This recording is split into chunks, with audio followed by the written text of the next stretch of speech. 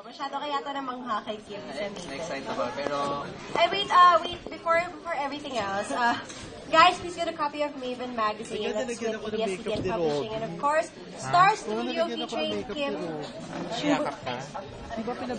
Ju and Sian Lim, ang pinaka-favorite love team ni Robin. As of 2012, yun ang pinaka-patok para sa akin. Pero, speaking of love teams, kung may mga gusto ko yung mga romantic stories and yung mga heartaches na pwede nyo i-share sa amin dito sa ASAP 2012, isa nyo lang yan, pati yung theme song sa 4 Seasons of Love.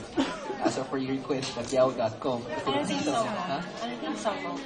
Kunin mo ng lahat sa akin. Huwag lang ang aking mahal. Pwede mo yun. Pero ito na. Speaking of romantic things, mga kasama natin ang pinaka-sweet na person. Napaka-sweat niya talaga. Ang sweat talaga niya. Ang sweat niya, lalo na pagdating ngayong Valentine's Day. Oo. Kasama ang pinakamagaling na dance choreographer ng Pilipinas at ng mundo with his band. Here is MARKKI STROEM with teacher GEORCELLE and his band, which is 4WILLDRIVE. Ayan. Yes! We are jam-packed today. Yes, G. Ma'am GEORCELLE. Ayan.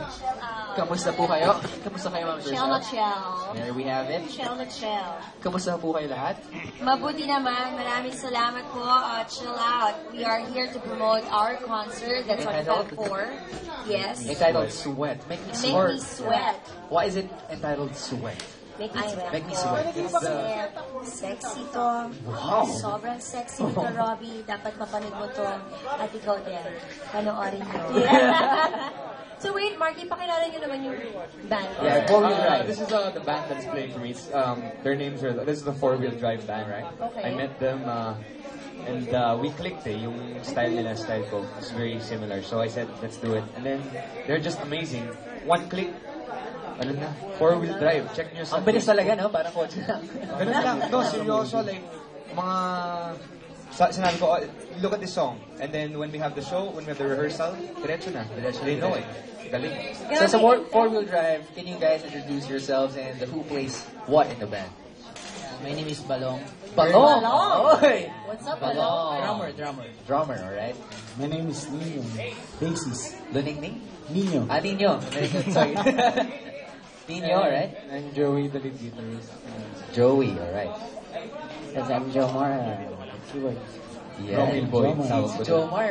Very cool. Okay, preppy eh. Preppy boy. naka-pop the collar eh. As in promil boy.